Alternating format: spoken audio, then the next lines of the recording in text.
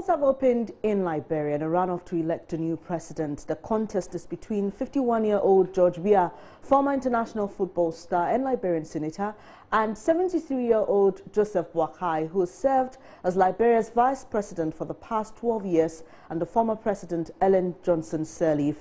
The Congress for Democratic Change (CDC's) Weah came first with 38.8% of votes cast during the first round of elections on October 10. His rival, the Unity Party's Boaki, had 28.8%.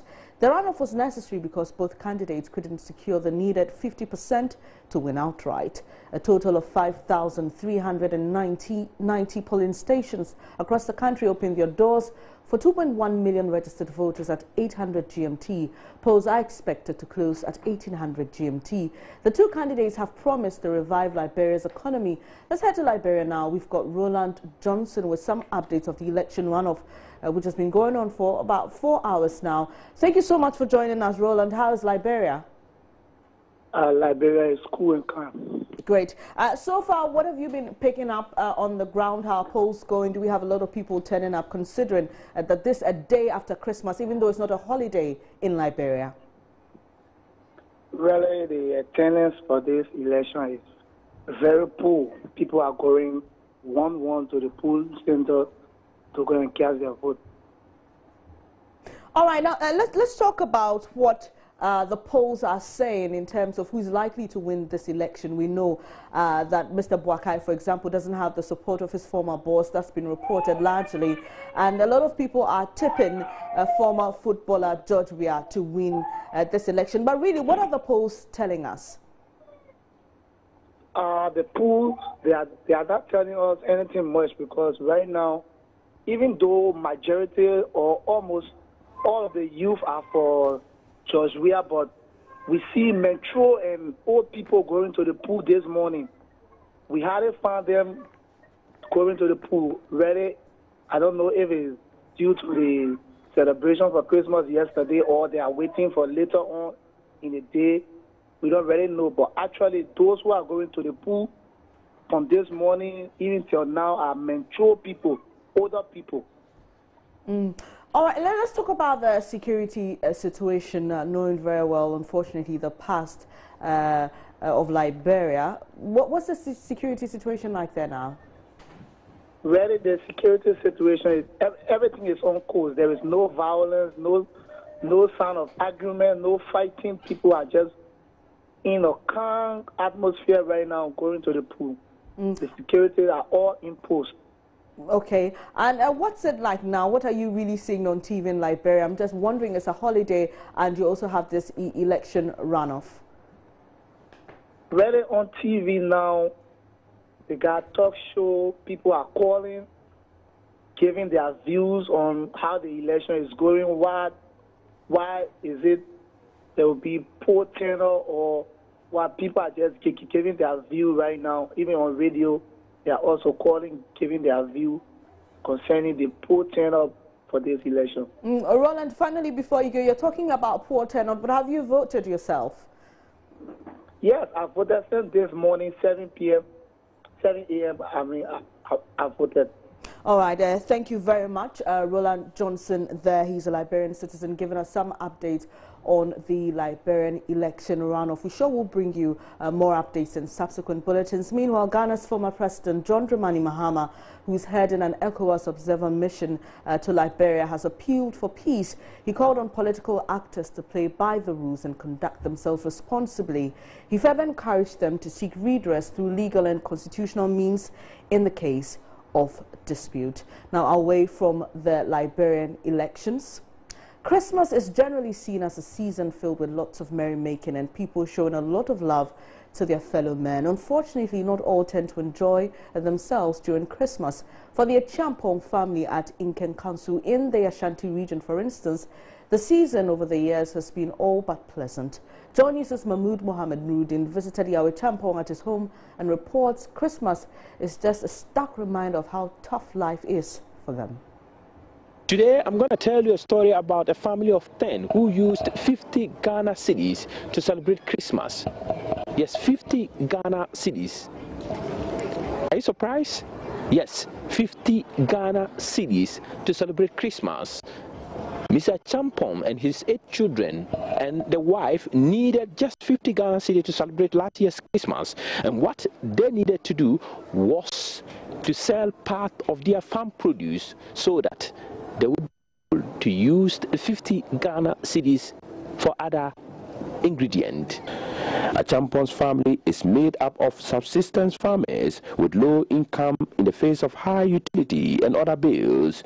He pours his heart out to God, letting his maker know how he feels because he could not provide for his family the kind of Christmas he would want them to have.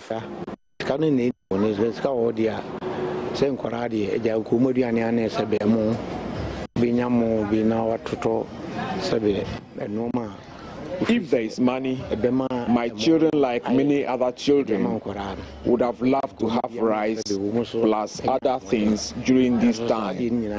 But I cannot afford all these things.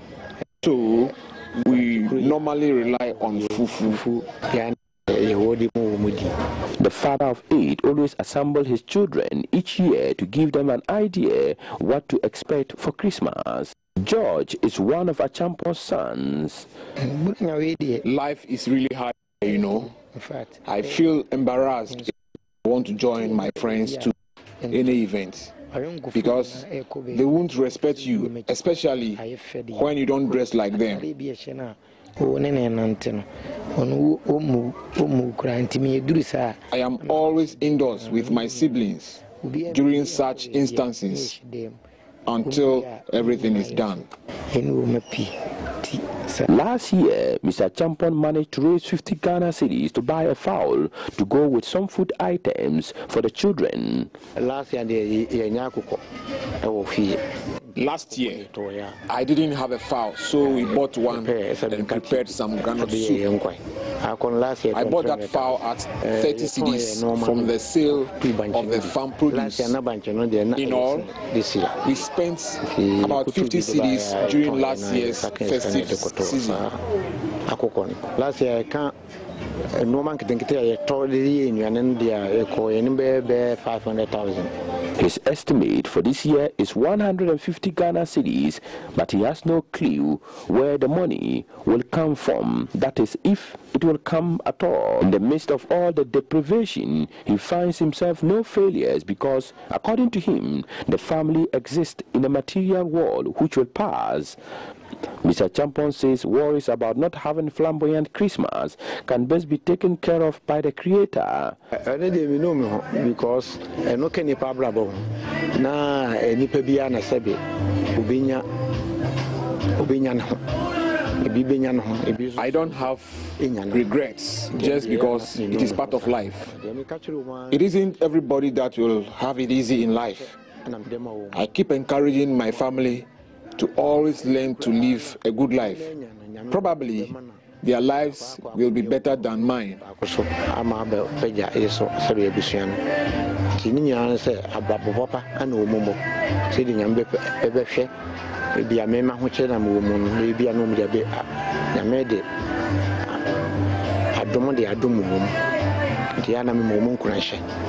56-year-old says worrying does not change anything, and it is not glorifying to the Lord.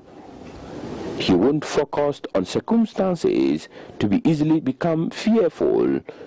Fear, he says, invites the enemy to paint an ugly, gloomy picture of their lives. Mahmoud Mohammed Nuruddin reporting.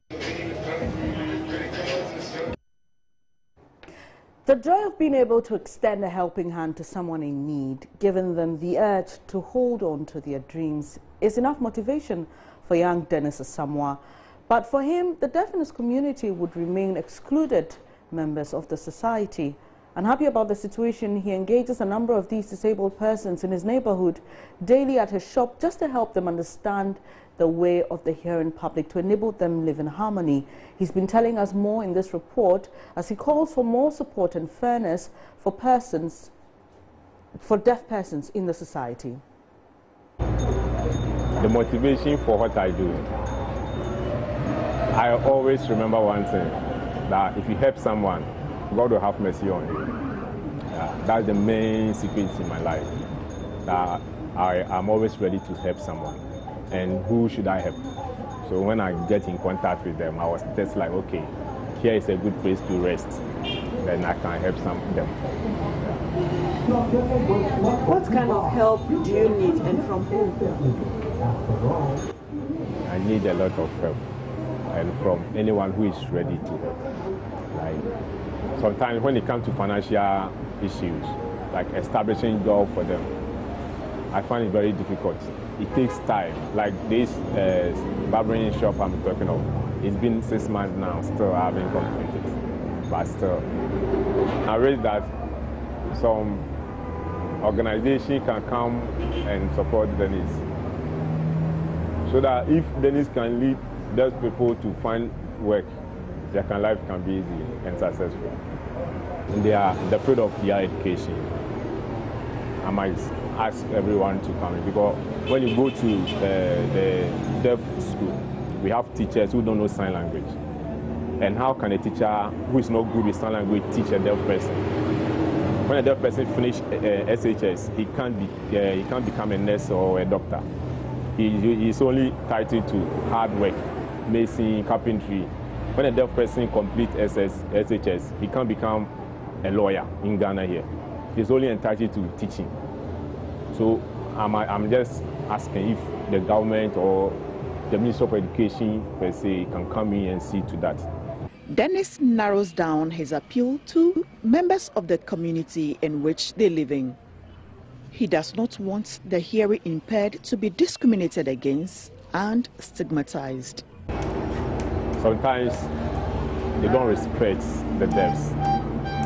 Sometimes the hearing, most of them doesn't respect deafs.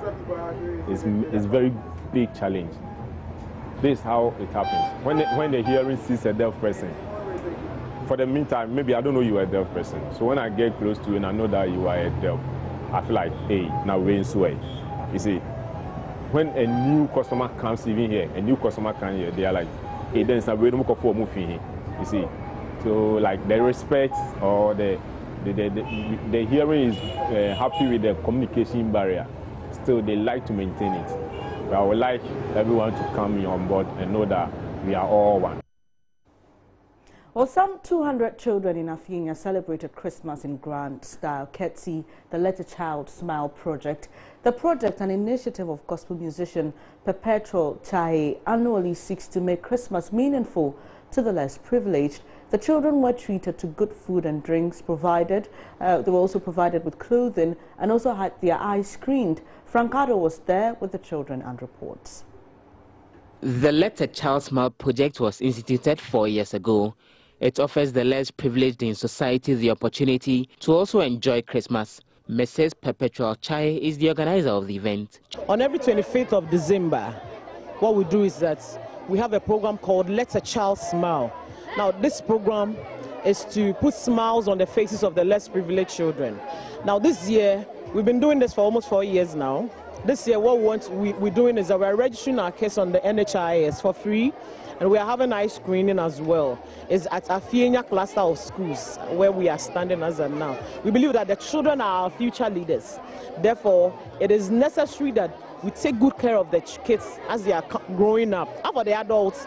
I find it we want down really. So we have the concern is more on the children, so that we can have the kids growing up and then look at what they need. And they need as well, so that we could be able to help them in any way that we could. So basically, Let a Child Smile is all about kids and putting smiles on their faces on Christmas Day. So basically, that is what we do. Yes. We are even planning to go to other villages, because sometimes we feel that the villages need the things more. But trust me, we are in Greater Accra. But if you go back a little, you realize that there are people who also need other items. So basically, we want to look at all the communities around, and after that, go into the villages as well. Children who benefited from the project and their parents could not hide their joy. I'm going to use it because I'm not going to pay any money before going to the hospital the next time. I'm very excited because it has even saved my time, because I need to now go I need to down board car and go somewhere, and now go and join a long queue. After that, pay for it. But over here, I came here this morning and I was able to renew my health insurance without boarding any car or joining a long queue. I'm really excited because many people here came here because of their health insurance. Some can't afford the money, so they came here to do their health insurance. So I'm happy that I have one, since my mom and dad can't afford to do mine for me. The registration, at times, you go there, you can't get it. But as we came here, most of them have been registered and they got their card. So I think it's good. You go to the health center without the card, you pay money, but with the card at least you pay something little. I think every child must get it and then get registered so that they will go to hospital free of charge. Okay.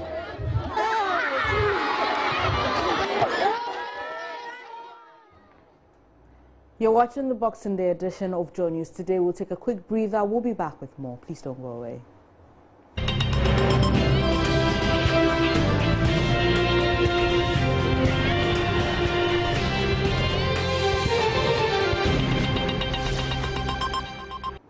Thanks for staying on Joy News today. The Food and Drugs Authority, FDA, has warned that it will deal ruthlessly with practitioners of herbal medicine who fail to register with them. The registration of these products, according to the FDA, will ensure that the products are of good quality and safe for use. Upper West Regional Office of the FDA, Gordon Akrugu, said those who flout the rule will be made to face the full rigors of the law. Rafiq Salam has more.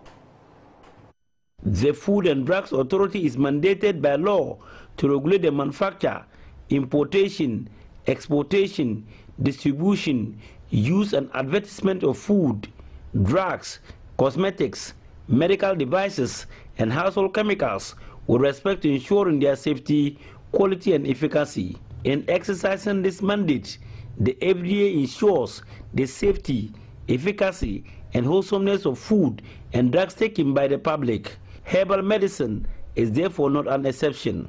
It is therefore based on the above reason that the Upper West Office of the FDA organized a day sensitization workshop for herbal medicine practitioners. Gordon Akrugu is the Upper West officer of the FDA. If you look at BC 3,000 years ago, herbal medicine was in existence. If you go to China, India, America, Germany, herbal medicine is there. And then WHO, World Health Organization, even recognize the practice of herbal medicine. And at the moment, herbal medicine is about being put into our main health stream to become part of health, medicine at the health facilities in the country. And all this in FDA is to ensure that the product that will be registered are put into practice or put into use at our health facility. We think that bringing them together to train them will help them gain knowledge, we will gain knowledge from them, and then their products will be registered. Gordon Akrugu added that the exercise is to ensure that the food and drugs taken by the public during the Yuletide are not counterfeit or substandard. We think that training is a knowledge gain, it's a continual learning. So we think that if they come for us to go through GMPs, good manufacturing practices, packaging, labeling, and quality management of their product, I think they will be in a better place to gain in the market. Sadness bring their products, we think our products will also go to the south. So that's one of the things. So those who have not participated in the training, they themselves will fall out of the market because they can't compete with the people who are here, and the people in Upper West or the whole country might not buy their product because it might look substandard to the country. And by FDA, we do something called post-market surveillance. So through our post-market surveillance, we'll fetch them out and they'll face full rigors of the law. Dr. Razak of Asida Herbal Clinic and a member of Upper West Herbal Medicine Association commended the FDA for organizing the workshop, adding that it will help not only improve the quality of their drugs, but remove quacks from the system.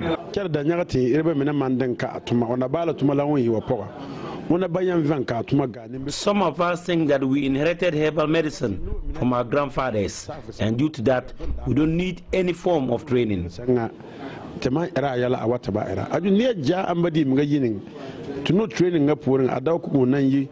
Apart from the benefit of improving the quality of our products, it also gives us opportunity to unite. We are supporting the FDA after the training to go after those quacks who are spoiling the business for us. Reporting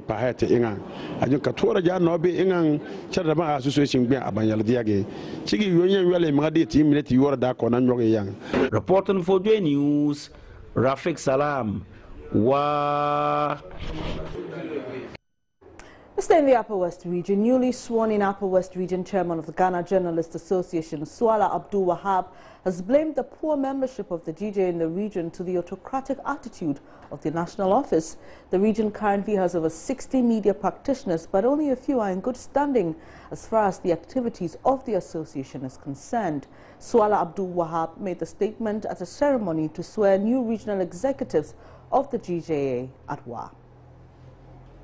Swala Abdul Wahab of the Ghana Broadcasting Corporation and Prosper Kosso of the Ghana News Agency were elected during the recently held Ghana Journalists Association election.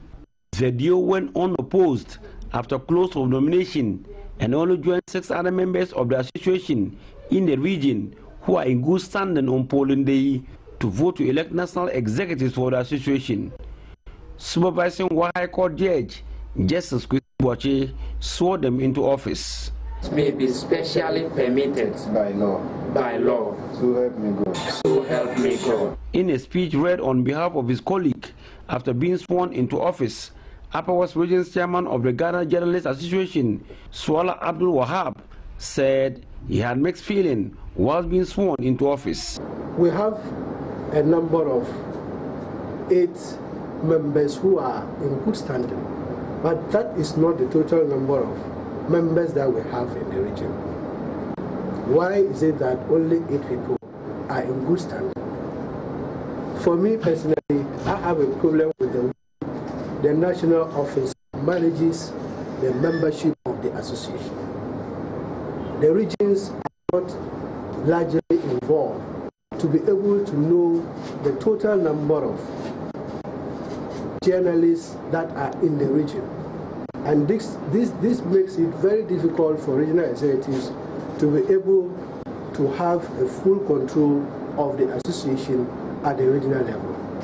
So we are calling for an innovation so that we will be able to encourage a lot more people to join the association, and those who are already members will take keen interest in the activities of the association. Supervising Weah High Court Judge Justice Boaki expressed concern on the increasing crime rate in the region, especially among the youth, and called on the media to take a serious look at it.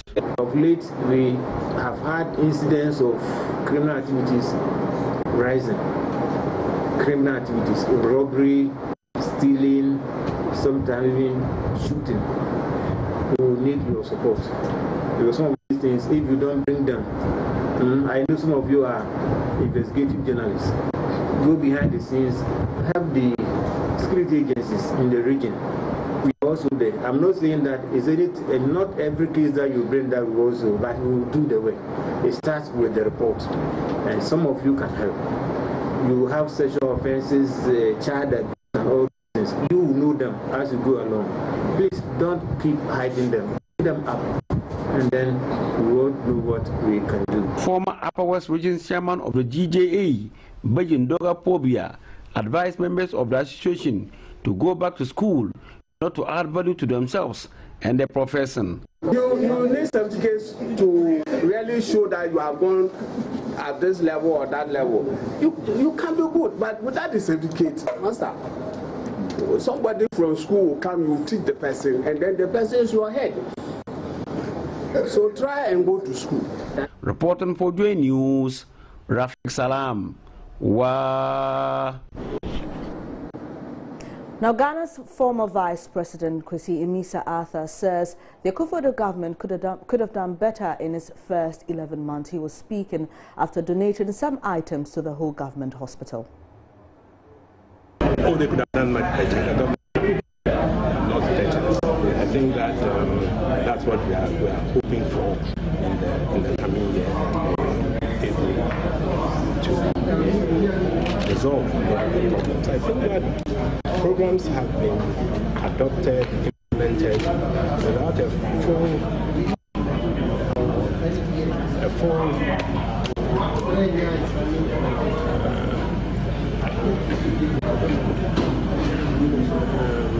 conceptualization of the application wanted, of the costs.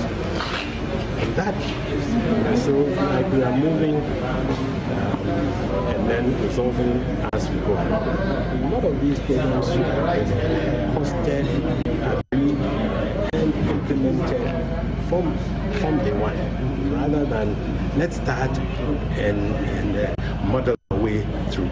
And I think there's a lot of muddling our way through the implementation, especially the free SHS is a problem. And, something that will